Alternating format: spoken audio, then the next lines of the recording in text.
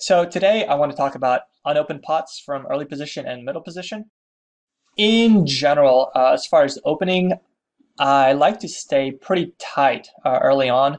I wrote here many variables, which means that when it's unopened to you from and you are in early position, there's 5 players left to act, which means that they have 10 cards between them, and a lot of different things can happen.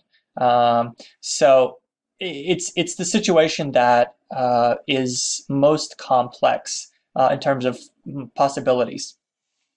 Also, if you raise, you are most likely to see a flop when you raise from early position.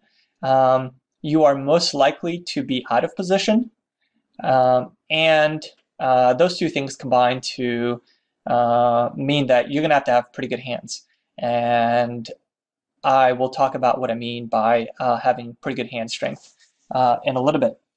Now, when you're in late position, there's many fewer variables. So, for example, when you're in the small blind, there's only 1 player left to act. Or if you're on the button, there's 2 players left to act.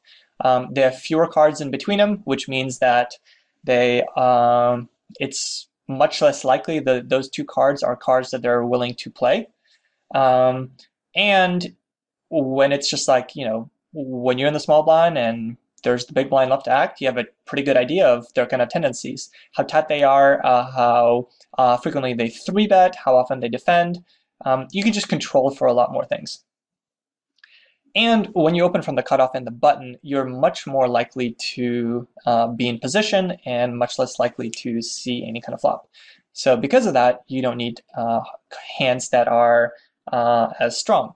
So I'm sure all you guys know this general idea of playing tight early and playing loose late, but I still don't think people appreciate just how important this is.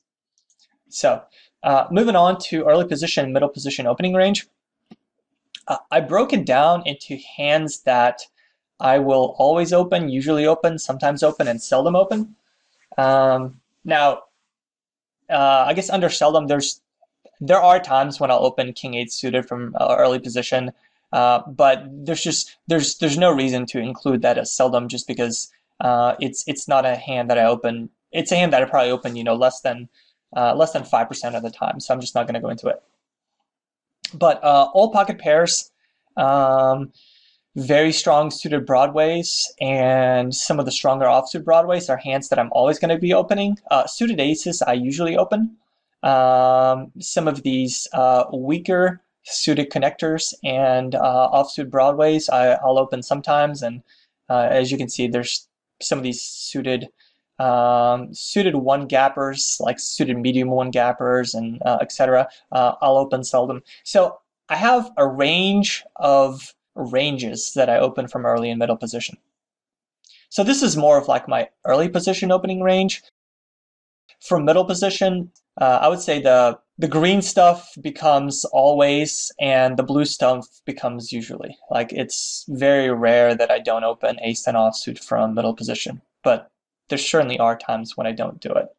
So now that you have kind of a general idea of the kind of opening ranges that I have, I want to talk about adjusting that opening range. So I would say by default, the green stuff is what I open, 85% of the time. Green stuff in green and orange, 85% of the time from early position. But I adjust. So I tighten up when there are players with a high 3-bet percentage in the cutoff and the button. So hands like ace-6 suited, I usually just tend to fold in those situations. When there's short stackers in the blinds, basically, if people are going to be calling, short stackers are going to be shoving, and then I'm opening and I'm folding a lot. So usually when there's short stackers in the blinds and regulars that are going to have position on me, I just pitch some of my weaker hands, and I tend to loosen up when there are tight regulars who don't 3-bet much in late position. So for anyone that has a VPIP of under 19, for the most part, I will have like, if I'm in early position, I'll open my middle position range, or if I'm in middle position, I'll open my cutoff range. Um, and it really helps to have loose passive players in the blinds. And so if I've got loose passives in the blinds, I'm going to be opening wider because I'm more likely to be heads up with them with position, and I'm going to be able to make better decisions. So now I want to look at a couple of hands where I ended up playing either looser or tighter, and describe the table conditions that made me either loosen my range or tighten my range.